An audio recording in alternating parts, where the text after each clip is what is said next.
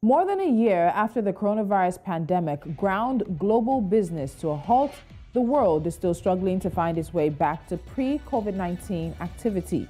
Every single sector was affected by the lockdowns and restrictions. Many politicians and leaders have been hoping that the world would move from the great lockdown to the great economic rebound. But that is not happening for everyone, and it's not happening at the same pace. In fact, it may not actually happen for some as 2021 winds down. By the end of this year or into early 2022, PricewaterhouseCoopers says that it expects the global economy to revert to its pre-pandemic level of output. However, this picture masks a very uneven pattern. At one end of the spectrum is the Chinese economy, which is already bigger compared to its pre-pandemic size. And on the other hand are mostly advanced economies like the UK, France, Spain, Germany, and Japan, which are unlikely to recover to their pre-crisis levels before the end of the year. The International Monetary Fund's global forecast for 2021, released in July, also supports this direction. It puts the global growth forecast at 6%, upgrading its outlook for the United States and other wealthy economies by cutting estimates for developing countries who are struggling with surging COVID-19 infections. The divergence is based largely on better access to COVID-19 vaccines and continued fiscal support in advanced economies, while emerging markets face difficulties on both fronts. Today, we're looking at the world economic outlook as 2021 starts wrapping up. I'm Tolulope Adeleru Balogun. Welcome. This is Business Edge.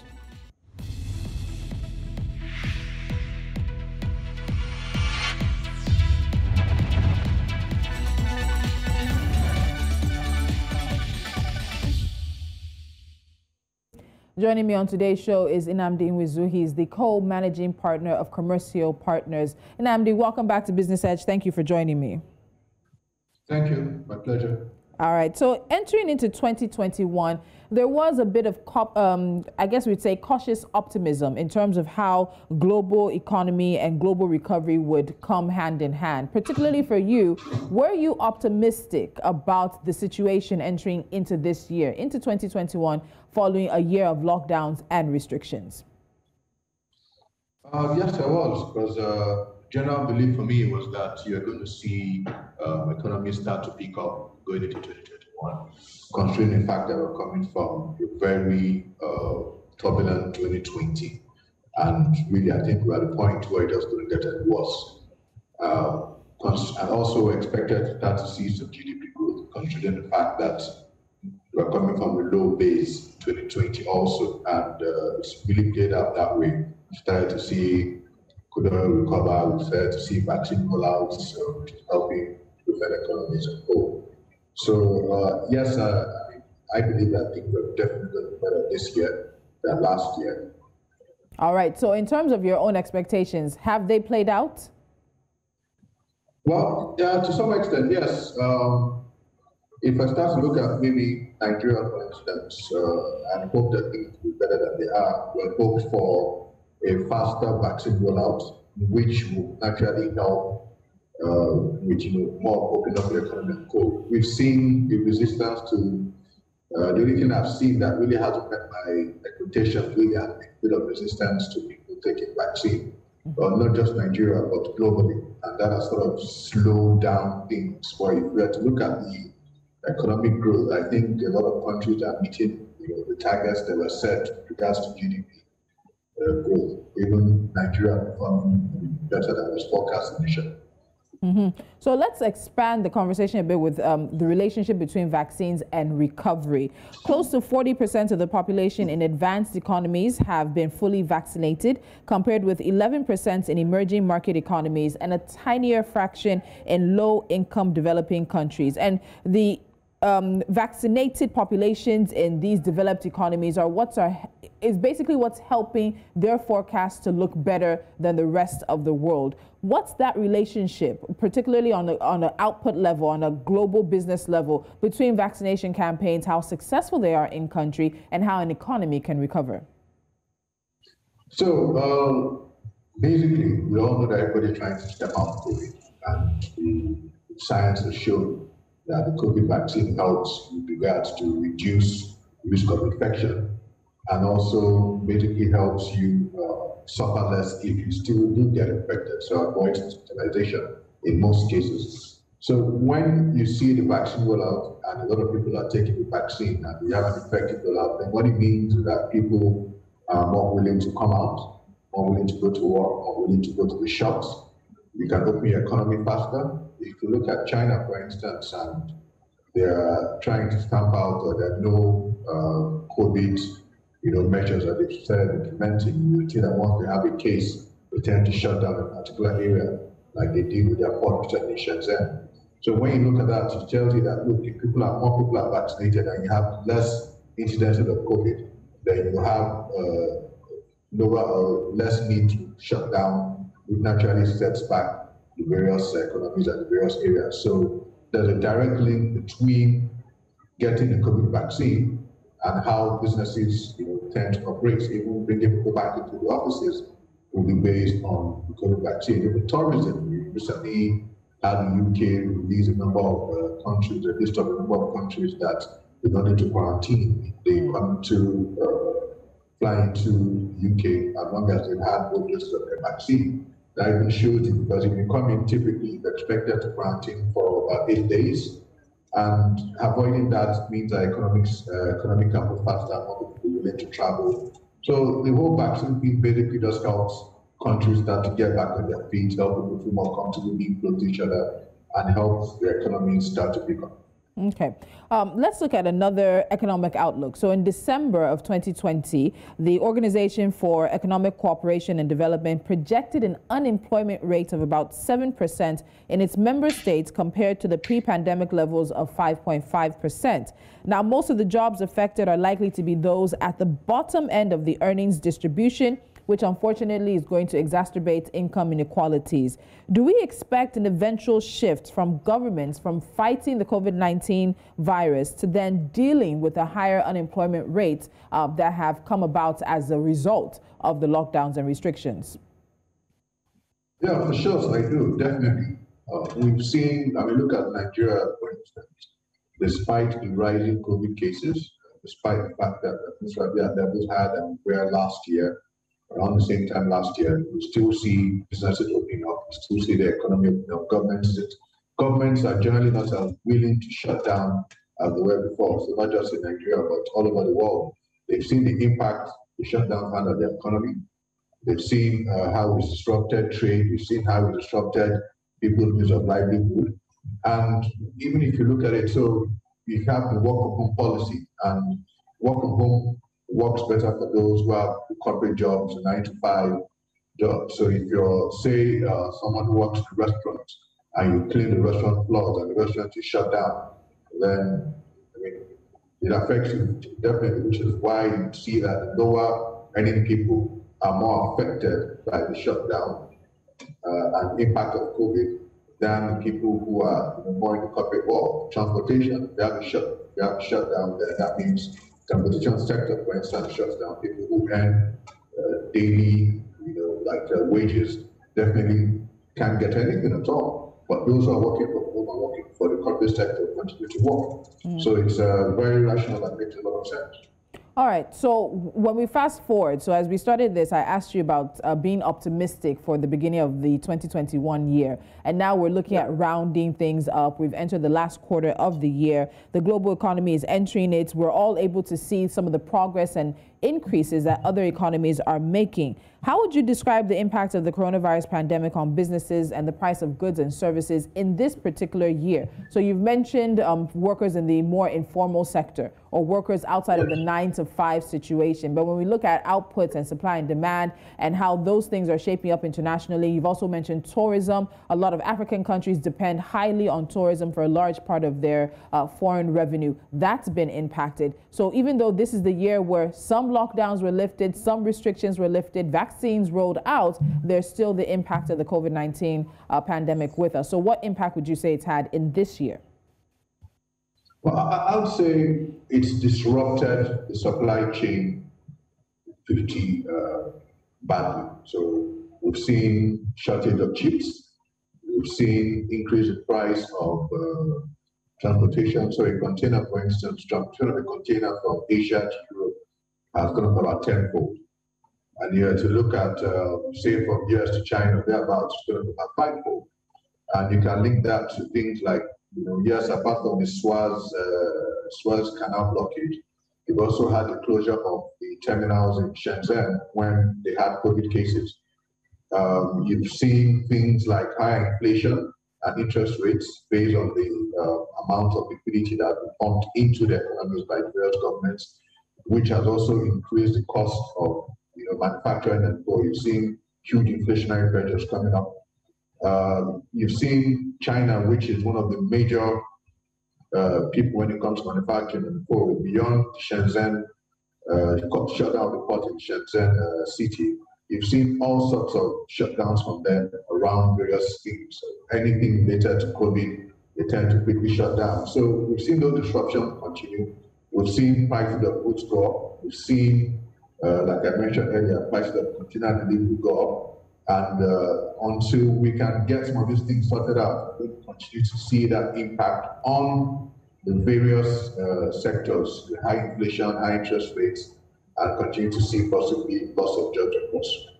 All right, Nnamdi, hold on. We're going to go on a break, but you've brought up this issue of inflationary pressures, and I want us to address that when we come back from the break. Then also, how long do we really expect the pressures and the issues around the pandemic to be with us? Many have said the recovery will not be estimated or it won't be recorded in quarters. It will be recorded in years in terms of the impact of the coronavirus pandemic. But that part of the conversation will continue. When we come back, we'll continue to look at the impact of the coronavirus pandemic as the world economic outlook for 2021 dims and the world starts wrapping up another year with COVID.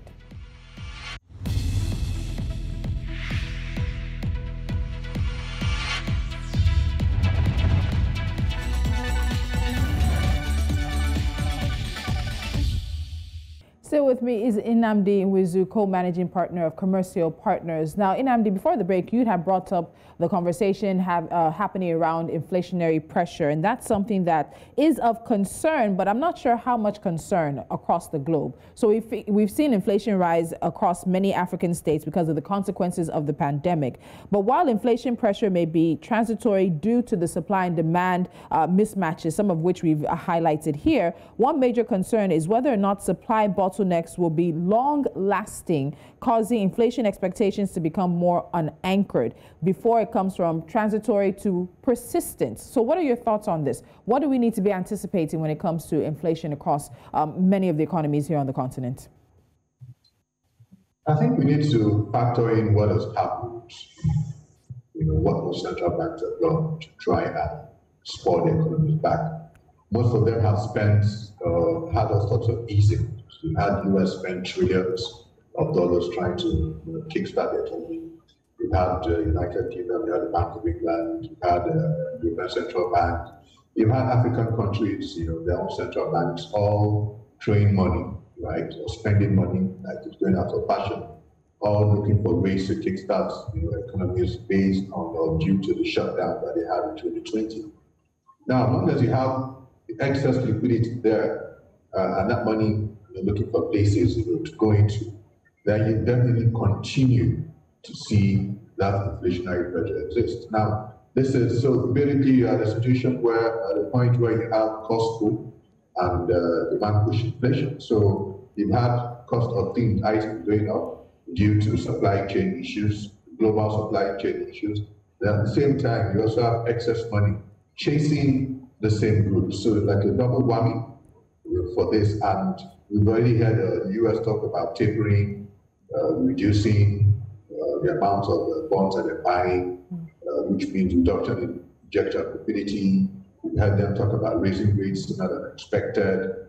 So you start to see various central banks coming up to say, look, we've spent so much money and we've created bubbles, and we need to find a way to start reining in and reducing this amount of funds that we spent, because creating bubbles would lead to another issue, because creating bubbles also means you now start to have a bust and you now have to end up injecting more liquidity again, which only just lead to increased inflationary pressure. So I think that pressure to be around for a while beyond 2021, definitely into 2022, we'll continue to see the supply chain issues resolved.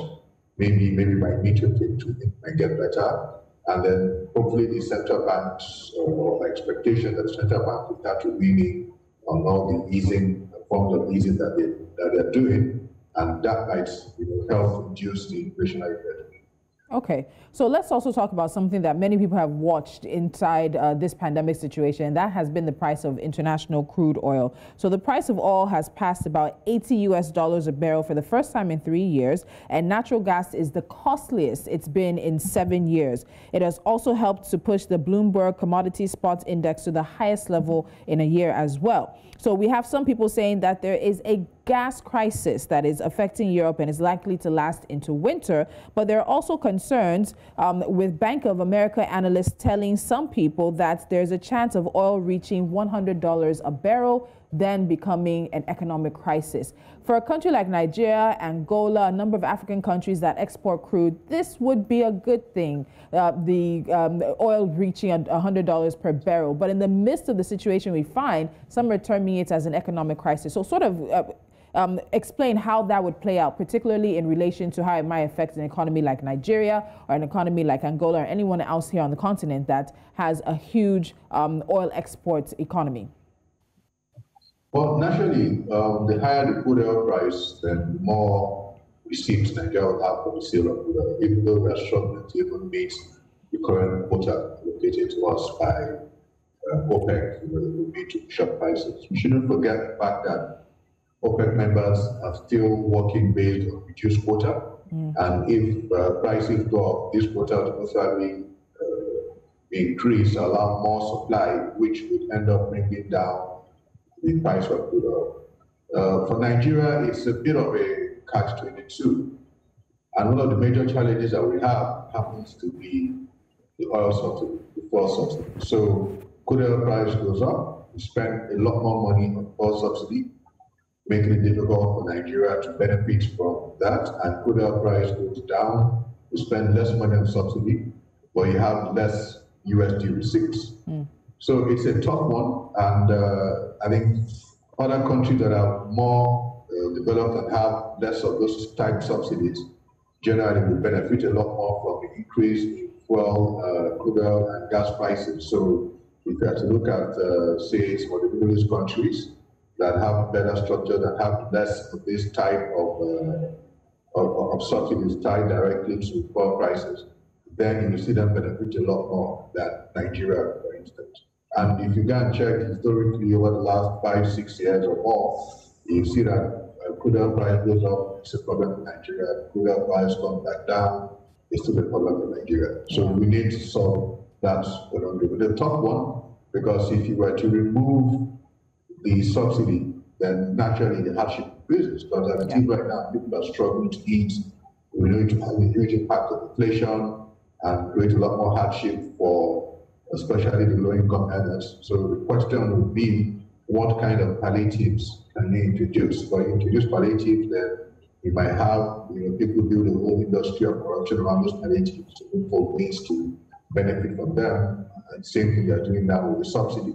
So it's a tough one, and I wouldn't want to be the government right now trying to solve this complex dynamic that they're facing. All right. So, Nnamdi, as we wrap up, we've seen central banks in African countries do a number of interventions in order to sort of help the economy and the associated risks that have come. We've seen the IMF as well and the World Bank giving money in terms of helping African governments to stay afloat. All of these efforts, some adequate, some not enough, some beneficial, some questions arising. But when you put all of it together and then you look at the next 3 months that will make up the last quarter of 2021, what are your predictions? What are your projections, particularly as we wind things down for developing economies? How are we going to be able to come out of this and also maybe see a nice growth forecast as well as what we're seeing for developed economies? So I think for the developing economies, it's going to be largely tied to vaccination. I think the more people that get vaccinated, the less restrictions they have, and the easier it will be for them to get things back on track. Developing economies also actually need the developed economies, which are what have been passed to help them, but to assist them in different ways. So we also need to hope that those countries get back on track, which will help them render some sort of assistance. The IMF has been pretty helpful. They've been a good partner to developing economies, and we hope that they continue to support. We've activated all kinds of facilities to support, from rapid credit facility to debt forgiveness to SDR, that's $650 billion.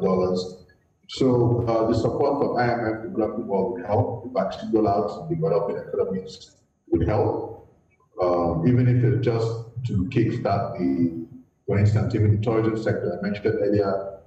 Keep some countries looking at fully vaccinated people not needed to quarantine and things like that. So we need to try and get all those things back on track, right? The issues and the problems that have existed in African countries with regards to bad governance and corruption are still there, and only worsened by the various issues that are highlighted.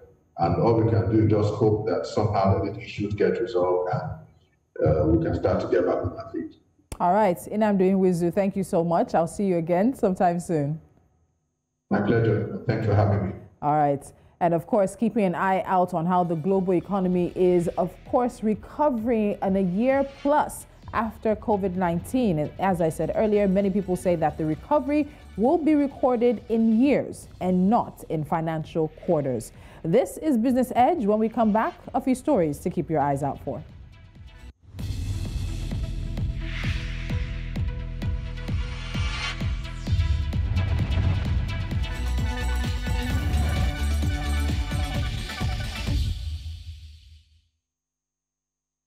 And for NC4 to watch, we start here in Nigeria, where President Muhammadu Buhari is expected to present the 2022 budget on Thursday. He will address a joint session of the National Assembly to do so.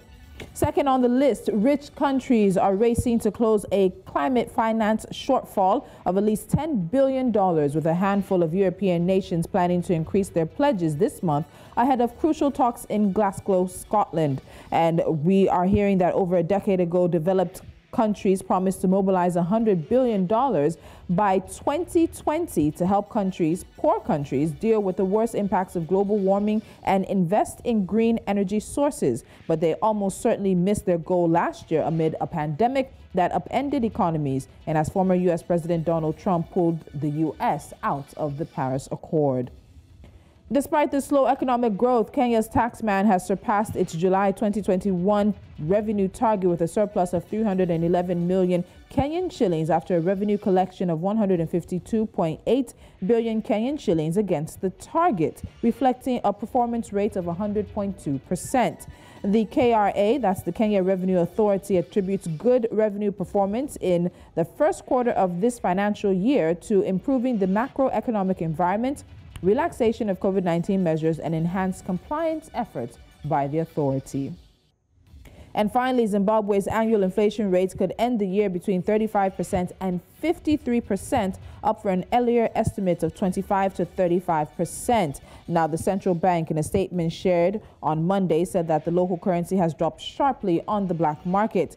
Policymakers in the southern African countries still are haunted by memories of hyperinflation and currency collapses, have initially wanted to bring inflation to below 10% by the end of the year, but have revised that target higher twice now. And that's it on Business Edge. Don't forget to follow us on social media. We are at News Central TV. And of course, go to our YouTube and subscribe. So if you've missed any of our conversations, you can find them there. You can also download our mobile app and take us with you wherever you go, and watch us across many of the platforms. We're live on Star Times 274, Avo Channel 23, Freeview, as well as many other platforms. I'm Tolulope, Adeleru, Balogun. I'll see you again soon.